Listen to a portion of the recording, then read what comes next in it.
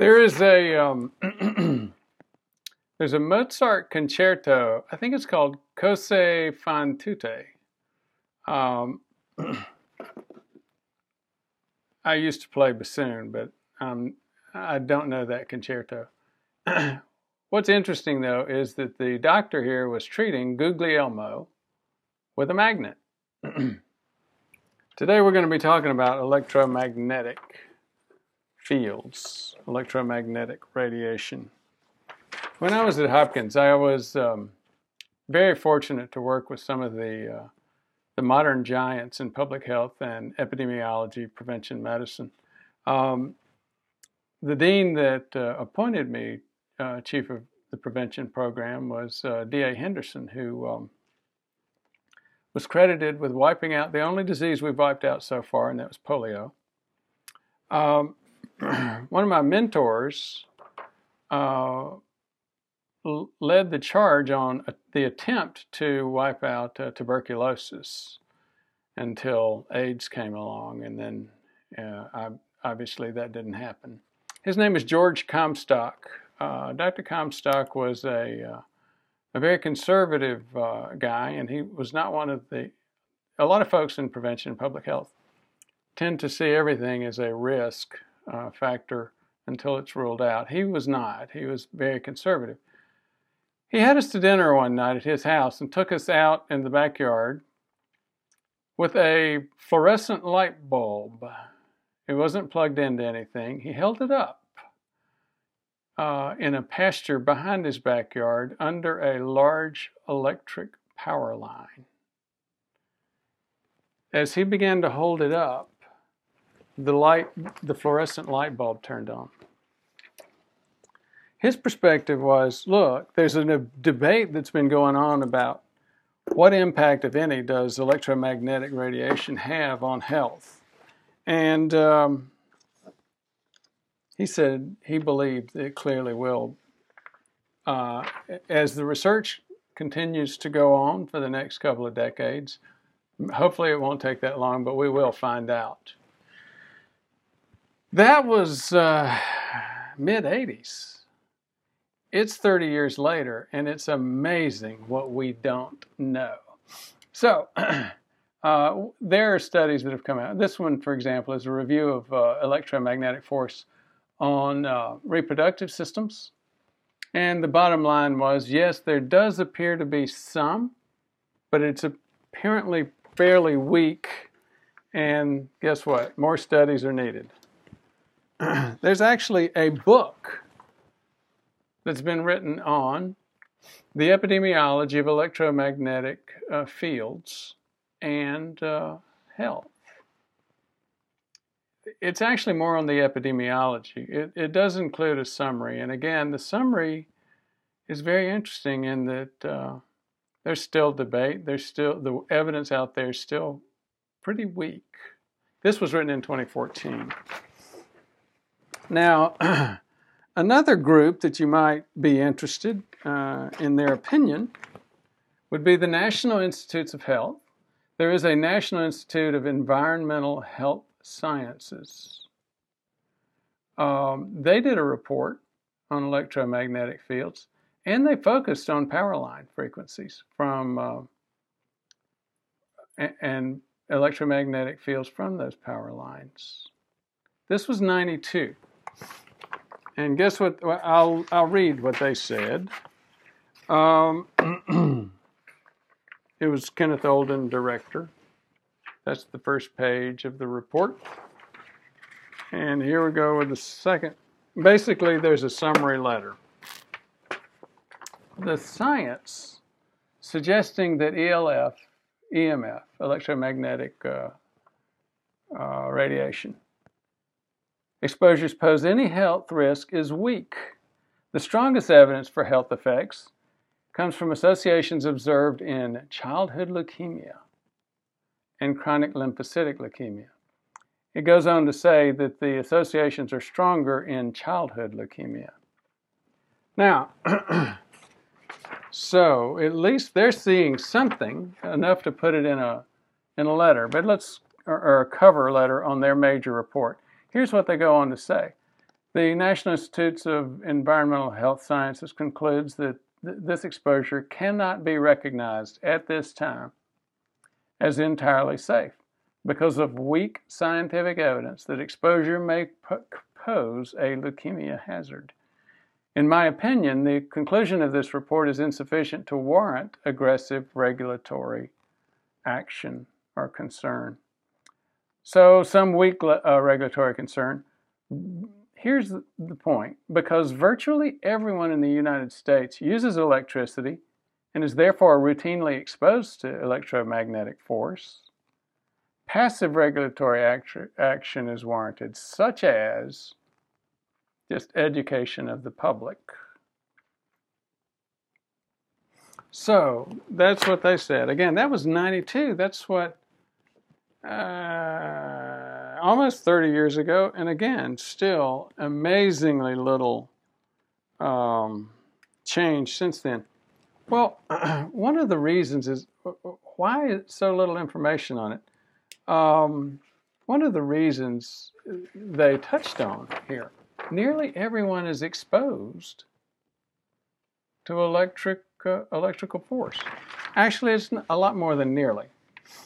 The Earth does, I believe it's about a third.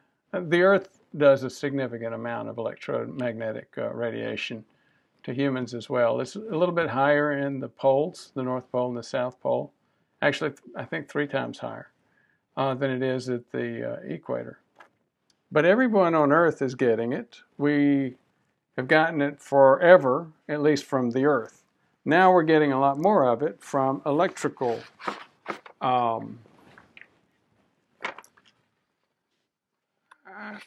exposure to electrical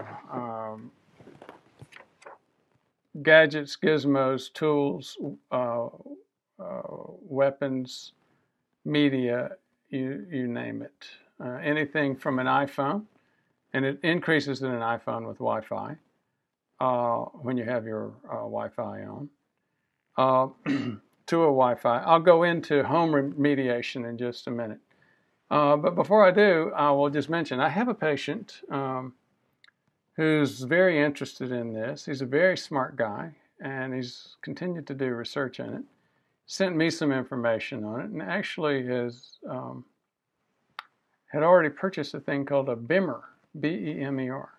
And the BEMER says that it is the greatest because it has a controlled electromagnetic frequency. Now, if you're asking the question that I am, or that I did originally when I saw this, so if there's danger on electromagnetic frequency, why are you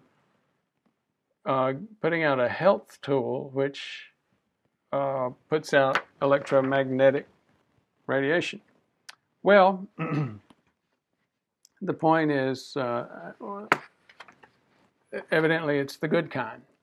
Now, if you go to Amazon, you can look up BEMER on Amazon or BEMER, and you won't find any of those. They don't sell them. I don't think, BEMER has more of a high-end approach and more of an approach to market through professionals, healthcare professionals.